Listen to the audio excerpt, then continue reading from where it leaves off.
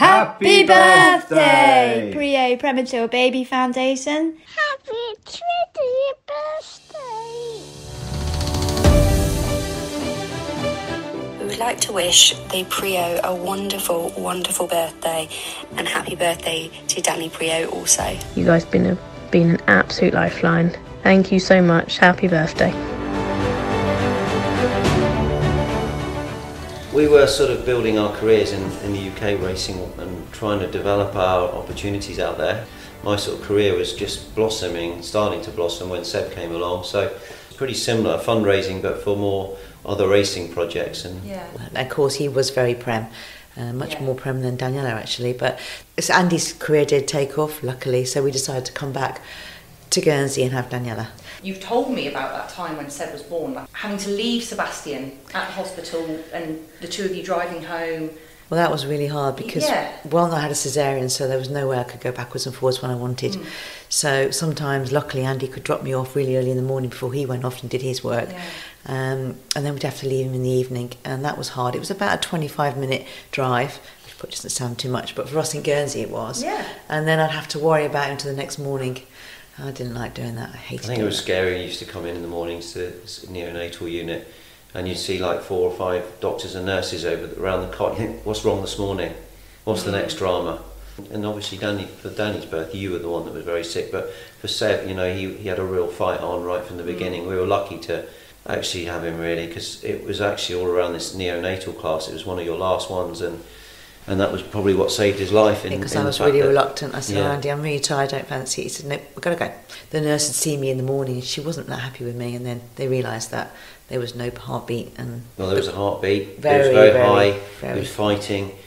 You were really struggling with, like, she just seemed went yellow and blew up quite a lot, and they were just worried about the heart rate. And of course we delivered him that night, pretty much. And he had the umbilical cord around his neck. It was all. Is it a couple of years later when you had Danniella, and you said she wasn't as premature, but she was still early? She wasn't. She was 5 weeks early, actually. So I think we found out after Andy was in Macau racing and really irritated, itching everywhere. And I said, Mum, I don't feel right. She told me, stop moaning. She said, you'll be having a baby soon. I was just getting a bit irritated. But then I didn't look well, so she took me up, and I had food poisoning. Apparently, I had and it was nasty. Hepatitis. It nearly took you out. But that was where I guess, because I was away racing. In fact, my manager at the time, Tim, is coming over this weekend. He always celebrates Danny's birthday because we were in Macau when she was born, and obviously she was premature. I wasn't expecting a call like that. We couldn't wake Andy up. We had to phone Tim, didn't I? Tim came rushing into my room and said, Andy, Joe's going in now for the baby, and we waited for what seemed like hours. And then it was really, really scary. And then, of course, we were given the phone call that we had Danniella and that she's okay, but she was on oxygen. Joe was okay, but she's got some issues. And then Tim and I both burst into tears. We were overlooking the Macau Bridge. And I'll never forget that moment, looking out the window and, is my wife alive and is my daughter okay? And, at that time I was having a really good run in my career and I was world champion. And Joe was at the end, to be honest, a week of very serious illness. You could have died. They told me that she had the highest numbers they've ever seen of this. I think it's called HELP. Basically organ failure. The whole lot was going to happen. They saved her, really. We had such great care with the neonatal nurses and doctors and all of the people from Seb right through to Danniella. We sat on the end of the bed. Well, we've got to do something for these guys. They're amazing.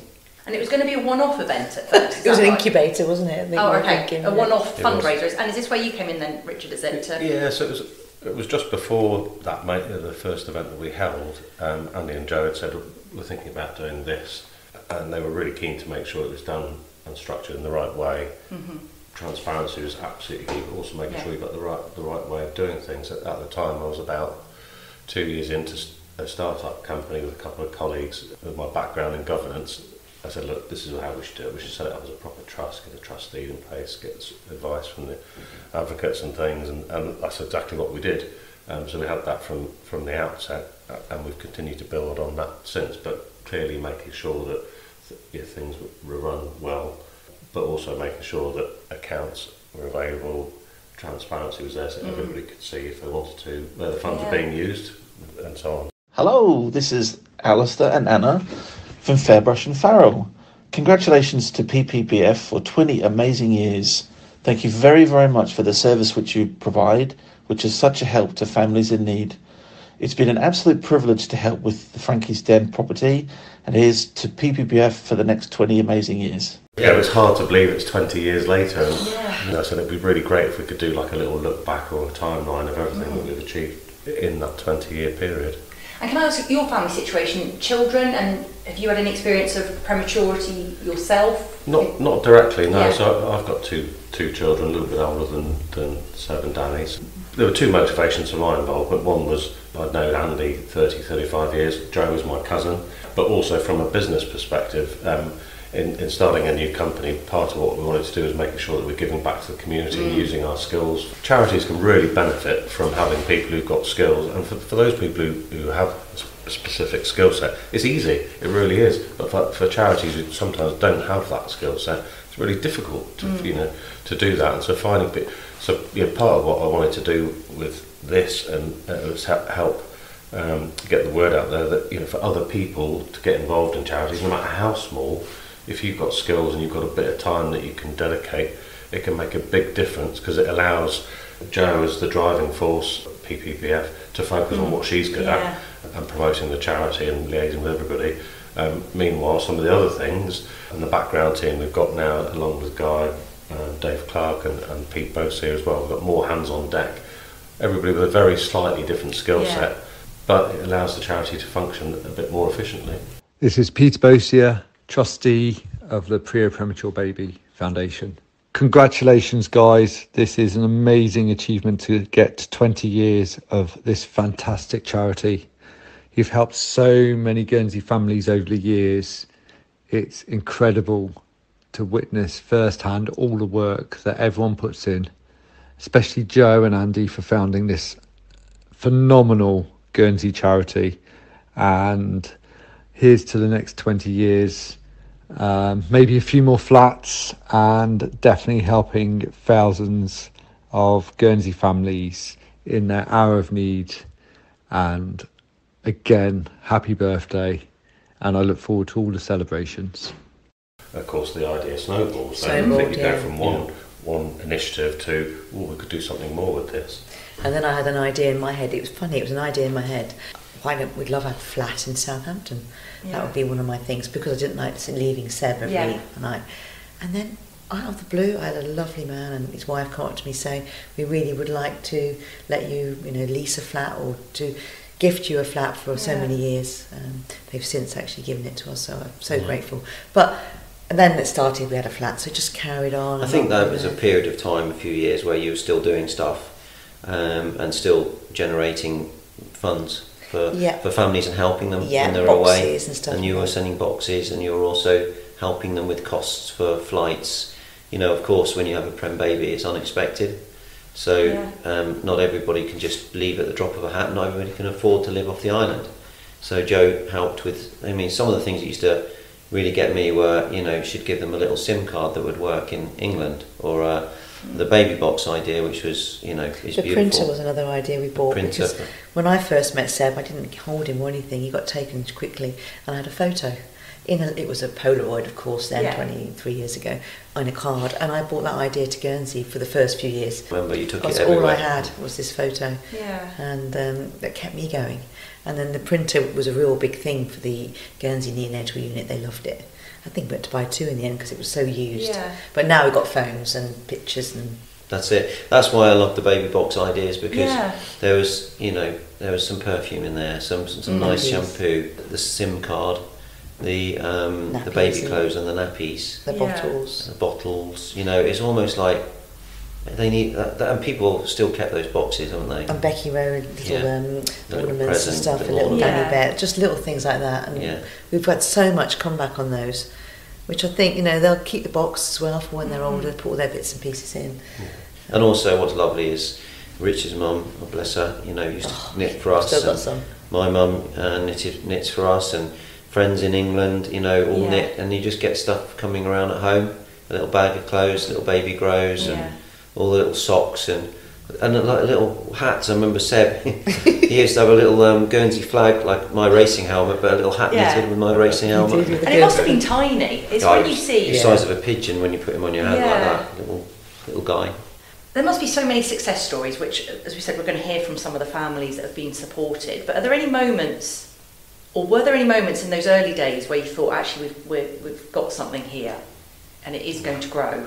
The early days were really about buying lots of kit for the hospital, much needed equipment that either needed replacing or a new kit that they needed, wasn't it? So, and then after a while, the ambition was there about getting our own place for families to stay, and that's when you really think, we're going somewhere. I did bump into a lady, bless her, she's not here anymore. Forgive me, I forget her name, but she came up to me and said to me, how many years has your charity been running? I said, we're about 5 or 6. Well, she said, I always knew that if a charity doesn't run till after, 3 years was the maximum. So she says, you're well on your way. And that's when I thought, we're getting somewhere. Yeah. Thank you for looking after us when Jack was born and being amazing ever since. Lots of love. From Jack, John, and Dawn Seeley. Lots of love on your special anniversary, Amanda, Luke, and Umi. We want to say thank you for all of your help throughout the years and for all the families that you have helped. Lots of love. Vicky, Wayne, Troy Le Tocq. Thank you. It's quite amazing how much drive Joe has for the charity, and it's clearly a life mission. You know what I mean? Because she goes beyond the norm, and we all know. I mean, Rich has come to meetings for 20 years. We've all got our own busy lives, and we're all tired, but we still do what we've got to do. But Joe is the one that does it every day, that is very, very high energy, because there's always somebody that needs something. Whether it's Christmas Eve, Christmas Day, I've seen her on the phone, New Year's Eve. We were away this weekend, she was on the phone all weekend, and it's just constant, it never stops. It's got harder now with the phones because people can get you much easier. It has got a lot busier, I will say, to be honest. I don't know if it's because I'm getting older, but I think it's because you can contact people just like that, a WhatsApp or a phone. Well, as you were saying, the difference in technology from people trying to contact you when you were away, when Danniella was born, get you, to the photos when Seb was born, and all the rest of it. But even the medical technology has changed so much. So the prognosis for some of these very premature babies will be much improved. True. There's still that feeling for the parents. Again, I've said, I can't imagine what it would be like. Do you still feel that drive then when you hear, the babies? Yeah, usually the dads are calling me now, actually. There's a lot more we should do about dads, but again, that's another story. But they're usually the ones that contact me, and they generate, their heads are everywhere. They don't know what they're doing and how they're going to help, and they feel really, sometimes they can't do their work because they have to leave their job and they haven't got any money. It's quite scary now, and I do feel every time I speak to a family, it takes me right back to when Seb was born. I just want to help because we didn't have... It's scary, it really is. When Seb was born, I didn't have a drive. I had no money.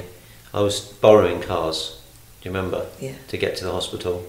And shoes. In fact, and shoes, buying second-hand shoes off my friends at Silverstone because I just didn't have any income. And so we know what that felt like, to not have anything but have all of this sudden problem. You've got your little house and that's warm, but then suddenly you're outside of that, that's money. Getting there is not easy and all that stuff. So. And the father only wants to be with the mother, really, at the end of the day. They want to be with a new child. So I feel for them. So I do seem to be helping. And a bit soft. Yeah, but when you're in that situation as the parents, you must be thinking that the baby might not survive. Yeah. Nothing else counts, does it? Nothing. And we've heard some stories as late, some babies have been born that they're really going through a lot.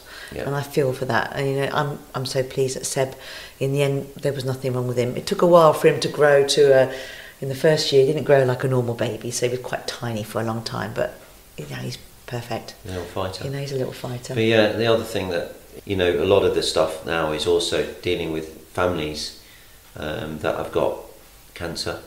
Children. Yes. And one of the mission statements I think, Rich, we put together was what we wanted to do was lessen the suffering in times of need for families, whether that's help, being close to hospital, all of these things, which mission statements that all of us brainstormed right from the beginning 20 years ago, still very, very prevalent today. Yeah, we stick to that all the time. We've become more and more ambitious as time has gone by. So you start off by an incubator, then it's a flat, then it's 2 flats, and then it becomes a something that hopefully will have a legacy that will survive beyond all of us and continue for a long time in the future, and that's really what we want, and that's part of what we've done by bringing other people on, to be involved in things. Have you got any key moments then from those early years? So there was the incubator and the first flat.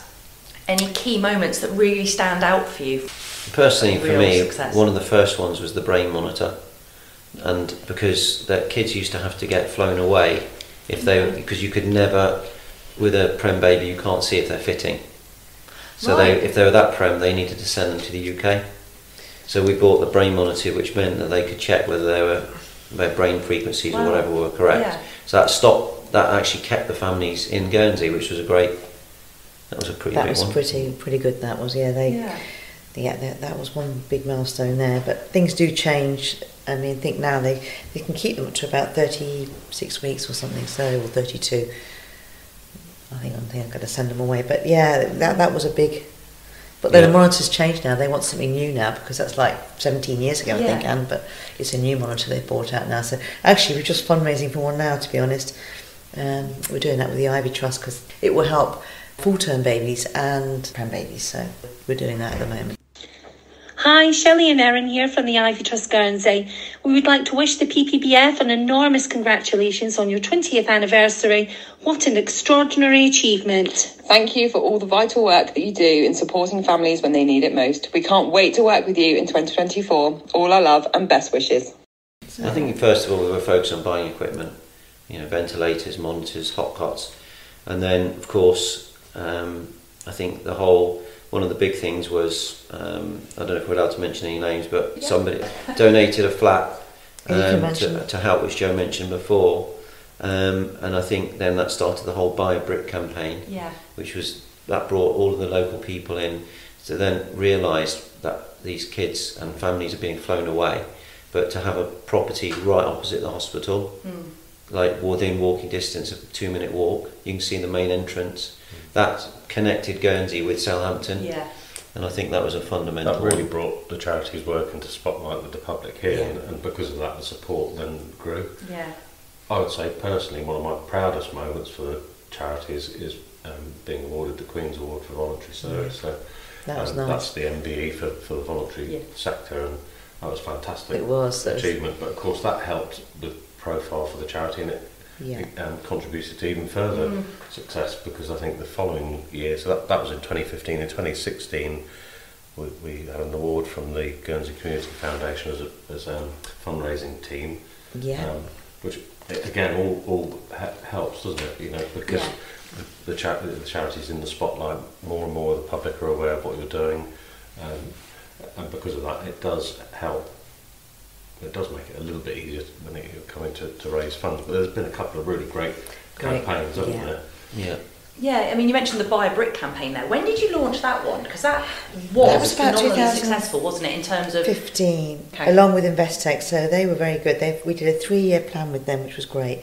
They Buy a Brick campaign, so they gave us so much a year, and we went out and did all our media. They also help with the marketing costs. They did. You're doing events, you keep the profile up if you're helping families, but doing events is also a big drain of time and resources. You need helpers. So we were very conscious that we didn't want to become an event company, but we needed help from the exposure perspective. So that was a really big one for me. It was great to have all the names up on the walls and the flats and things. That's special. We raised 270,000 in that campaign. That was really brilliant. Actually. When you walk into the flat with everybody's name on the wall. Every brick that was bought by a local person, it is very emotional.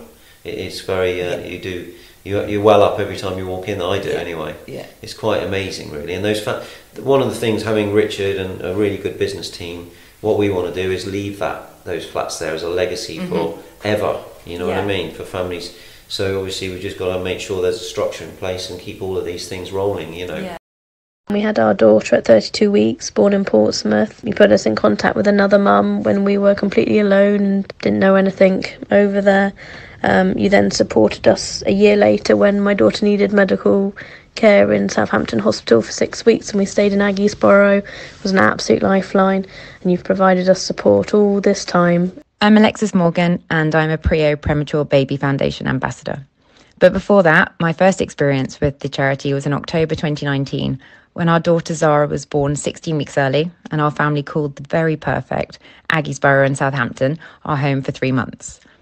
I've experienced it firsthand, and I think it's incredible how Joe and Andy have taken that really vulnerable experience of being parents to premature babies and turned it into this incredible charity that's helped so many families when they need it most. Genuinely, having the flat was the one thing I didn't have to worry about in those really hard days. And now, another heartfelt thanks for asking me to be part of your incredible ambassador team. I'm so proud and so looking forward to the next 20 years of supporting Guernsey families when they need it the most.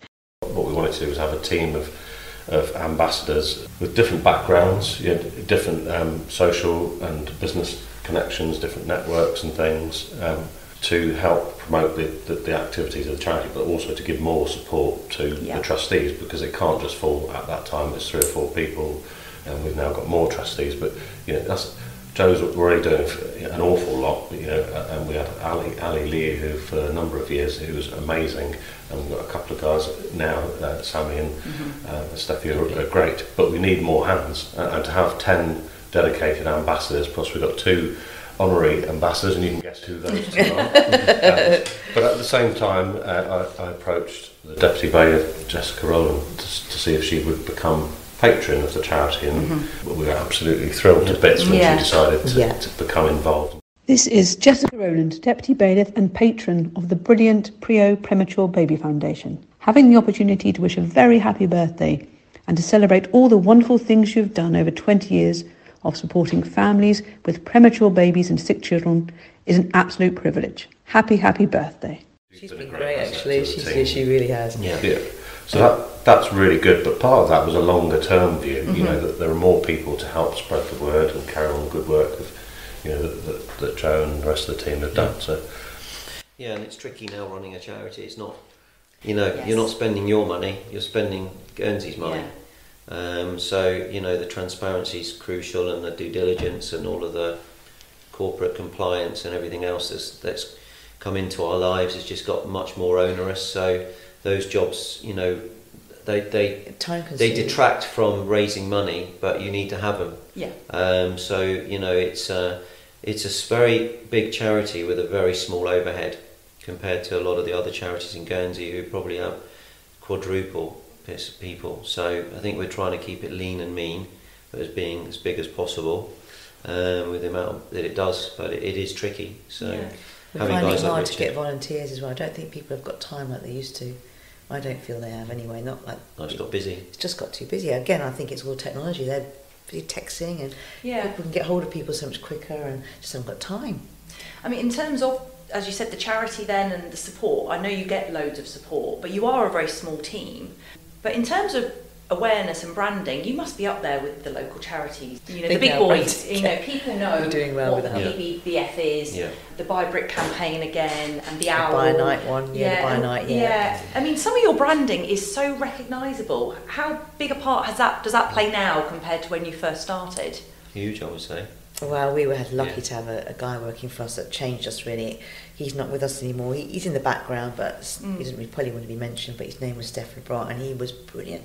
He brought out all the very cuddly toys and the motion. He got us straight away, and he was fab. We can't thank him enough. He was brilliant. But we've maintained since he passed it over. It's only recently, but I've seen our latest advertising stuff, and it looks great.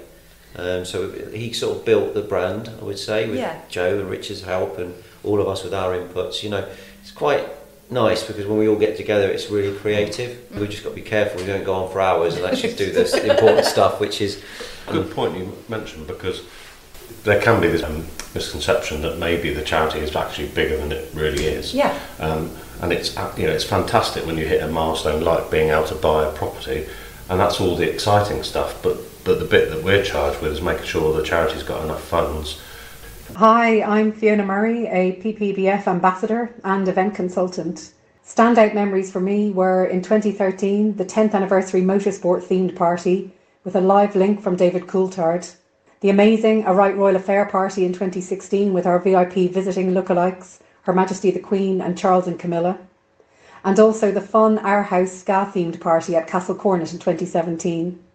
More recently, it has been great seeing our very popular Blingo event become a firm fixture on the local event calendar, raising very important funds for this amazing charity.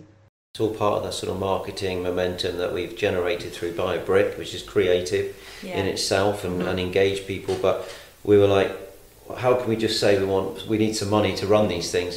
So buying a night, you can actually put you can put heads on beds by just buying a night for 60 quid. Yeah. You can keep a family in that flat. For the ultimately, people have only got so much money.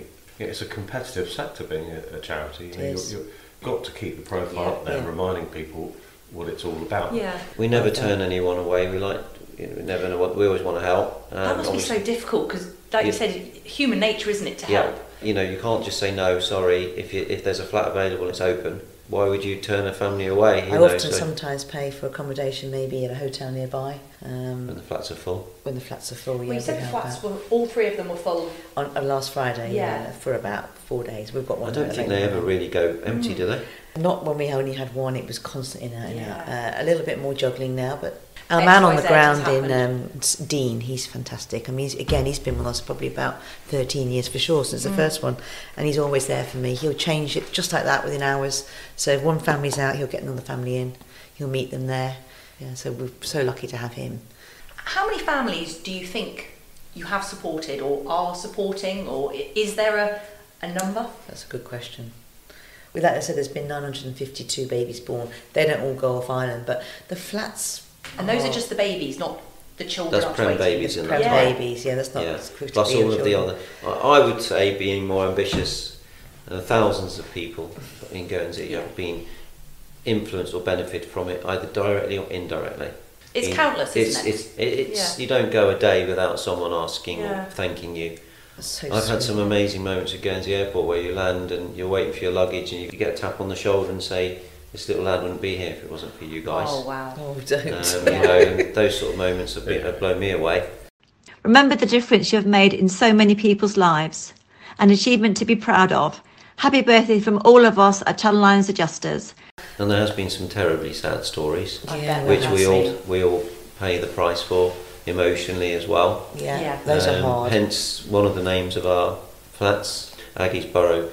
It's nice that we can keep Aggie's name alive, and families in the future will benefit from what she had to go through. And that generated what there is today with a flat for the local families. So it's quite emotional. You get some up and down days where you feel for all these families, and we all stick together. And so I mean, there's nearly 1,000 premature babies have been helped, and obviously parents, siblings, grandparents around them.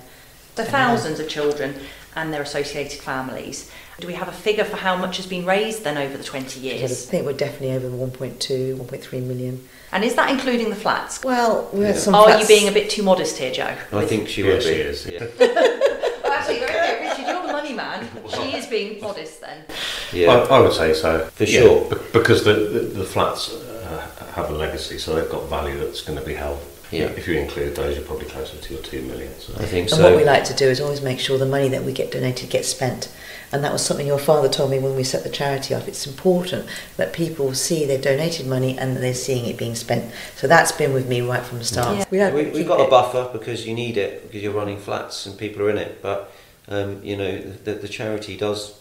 These financial guys, they really put everyone under pressure to spend the money in the right areas, have it accountable, that the decisions are being made correctly before anything's signed off. It goes around the table, and I think one of the nice things, which is something we always wanted, was the charity has total transparency. We're not spending our money, we're spending Guernsey's money. Yeah. How much does it cost to run the flats? We're working out it's about 15,000 each flat a year. But sometimes you can have a more expensive year. Like I think we're thinking of redecorating a couple of the flats. And how much is it a night to buy a night? It's £60 per night off us. If I knew I could cover the flats, I wouldn't have to worry every night. We've had really good support from corporates. They buy months, which are great. We can have a great one-off campaign to buy something, but we've got to run this stuff. So having people buy nights, it's great, and it's a nice way of either remembering somebody, or it's a birthday or anniversary, or sometimes, unfortunately, it's a memorial type.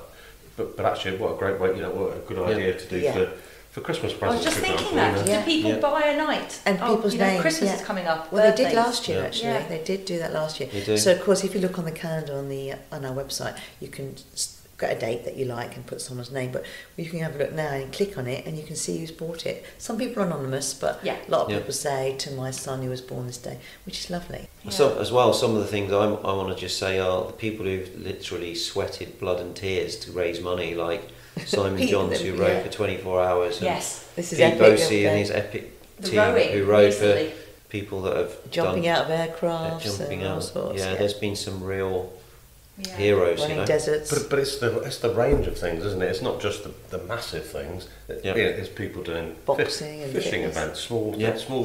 but it's a Yeah. big thing for those guys. It'll be a bingo night, or Yeah. There's so many. It's hard to give everybody credit, isn't it? The Day Salon would like to congratulate the Priaulx Premature Baby Foundation on reaching their platinum year. We love working with such an amazing team of people who work so hard to raise the much needed funds for their charity. Hi, I'm Laura Cornelius, Head of HR at the International Stock Exchange. TICE has partnered with the Priaulx Premature Baby Foundation this year as our 2023 charity of choice. We are so pleased to be partnered with this fantastic charity and supporting the incredible work that they do. It's great what people do. Like you mentioned earlier, we've got an army of knitters. Yeah. And then, actually, do you want to say about the clothing that we're sort of... We've just had triplets born in Guernsey, 3 little girls, just giving nappies and whatever. But I said to her, would she be interested in pre-love clothes? And she would. We're going to put a basket or bucket outside, and one day a week, anyone who's got Prem baby clothes, drop them in there, and we're going to do pre-love boxes, and just to keep them going, because there's not a lot out there. The challenges don't go away when you've got a Prem baby. They're always struggling for something. The height, the this, the that, the academic, then it's this. It's constant. But they do get to, it does come, and then you learn to be a fighter. And that's a really good quality to have. So I think, it's not easy for the families. So it's been 20 years since the charity was launched. What's next? And my goal is to build something that can be used beyond our lifetime. Obviously, we can't all continue to go forever. Yeah. So we need to find new people to come in and help and keep raising the money. To keep the flats going, give the scuba unit options to have equipment, help families with sick children. Babies are going to continue to be born, and people are going to continue to be ill. So we want our charity to continue. We should really thank all our supporters, because we've got many that have come along over the years. You've got like Becky Rowe. We've had a lot of good support for the Blingo events. Catherine was at Catherine Best, part of that. But DWA, all the corporate supporters that come to that year after year. We could be here for an hour and a half, and we might forget one person we don't mean to. Exactly. But corporates to local people to very wealthy businessmen, whatever, or left money in the trust for the charity after they passed, So it'd be really sad to us to mention and miss anyone, because they're all amazing. We're so grateful for everybody's support, no matter how big or small, but it all counts, doesn't it? Say again. Happy 20th birthday! Happy birthday, Priaulx Premature Baby Foundation.